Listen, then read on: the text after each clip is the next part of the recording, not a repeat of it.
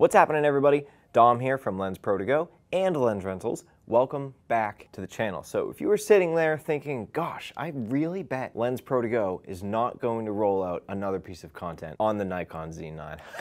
Boy, were you wrong. This week's video, we're going to be doing our classic ISO performance and exposure recovery test with none other than the incredible Nikon Z9. This is basically how it's going to go. I'm going to take the Nikon Z9, go through all of its ISO values, then I'm going to hop in front of the camera and we're going to underexpose and overexpose the image from the Z9 incrementally, and then I'm going to try my best to take that image, do some color correction, and get it as close to I can to the correctly exposed image. It's going to be just loads of fun, and in case you didn't feel extra special already, this is going to be the first ISO performance and exposure recovery test on our new mobile color chart, because everything's better on wheels. I'm not going to outro this video, I'm just going to roll these tests, hit you with the bumper at the end, and see you later. But as always, if you have any questions about the Z9 or the test that you are about to see, you know what to do. Drop a comment in the comment section below. Over the next couple weeks, I want to crank out a couple more of these ISO performance tests, namely on the Fuji X-T5, maybe the Canon EOS R6 Mark II, a couple ones I'm thinking about there, and also I definitely want to do some sort of Nikon Z9 versus Canon EOS R3 content. But as for this video, let's get things kicking off, and basically for both parts of this video, both tests, I'm going to roll one test in the Nikon's 10-bit